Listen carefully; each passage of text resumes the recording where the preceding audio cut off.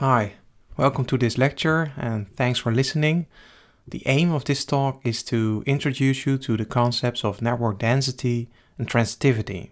Now suppose this is you, behind your laptop, working hard on your sociology course, which you seem to enjoy really a lot. And suppose we look at a sample of your social connections. 3 of them are your friends, your strong ties. And imagine we look at these 2 other people who also belong to your network. But they are weak ties, such as a neighbor or a teacher. You know them, but not very well. So what sociologists like to know is how well your social ties are connected to each other. Does Diana hang out with Claire, for example? And do Claire and Brett know each other?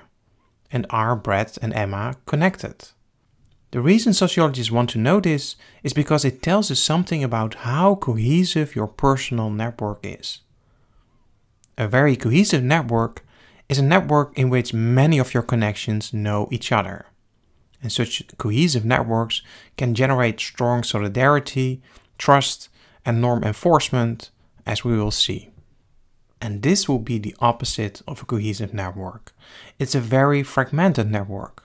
Most of your connections don't know each other, and such fragmented networks do not generate strong solidarity, trust, and norm enforcement.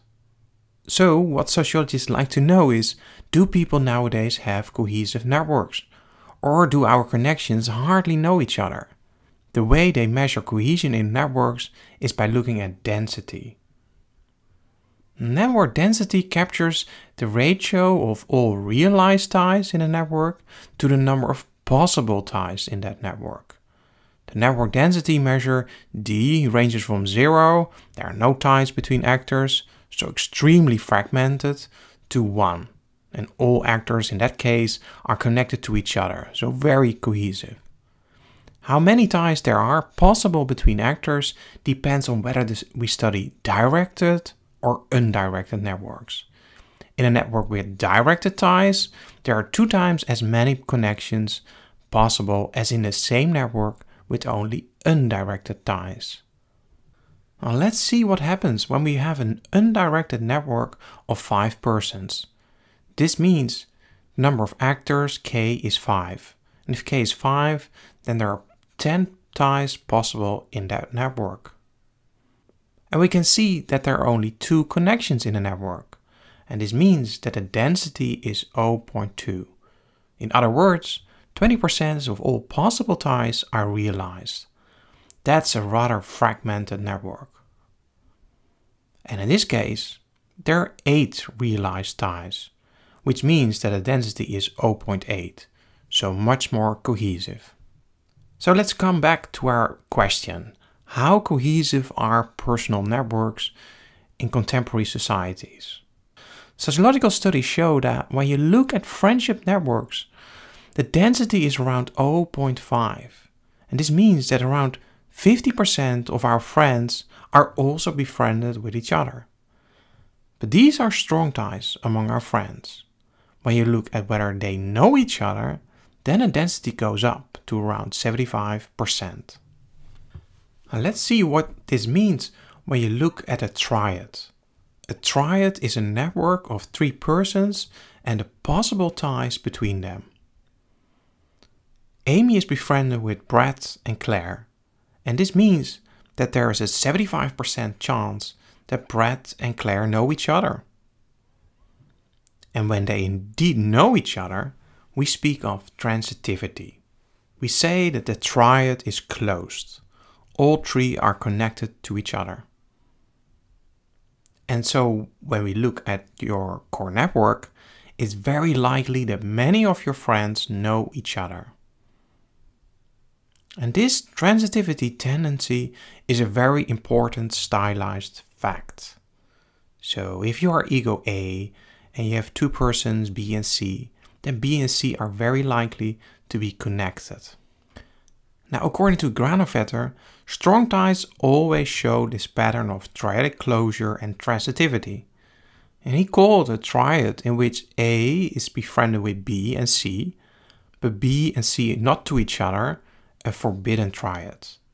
It's very unlikely this happens, according to Granovetter, for many reasons. One reason is opportunity. For example, you organize a party, invite all your friends, and then your friends get to know each other. But regarding weak ties, this transitivity tendency is less likely to occur. Emma may be your boss, for instance, and Floyd may be your uncle. And that makes them less likely to know each other than your friends do. Now, if you organize a party, then you're unlikely to invite both Emma and Floyd. So how often transitivity happens depends on the strength of ties. If you look at your core network, your strongest ties, then triadic closure is very common. Your friends know each other. But the more you zoom out and look at your weaker ties, then transitivity occurs less often. So that's another important stylized fact. Transitivity increases with tie strength.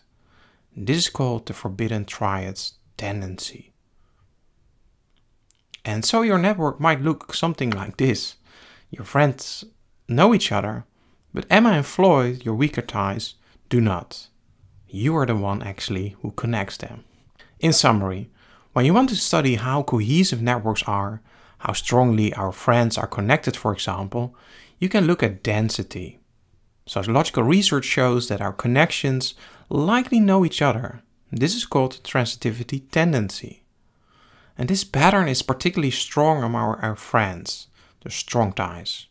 If you take two of your friends, they probably know each other. And when they indeed do, the triad is closed. Granovetter then coined the term forbidden triad to indicate a situation in which your friends do not know each other. This is not happening according to Granovetter, or at least very rare. But when you look at your weaker ties, you'll see that triadic closure is far less common. The forbidden triad tendency is that transitivity is very common in core networks, so your friends know each other, but happens less often in weaker ties, so your boss and uncle don't know each other. Okay, that's it. I hope you found this video useful. Thanks for listening.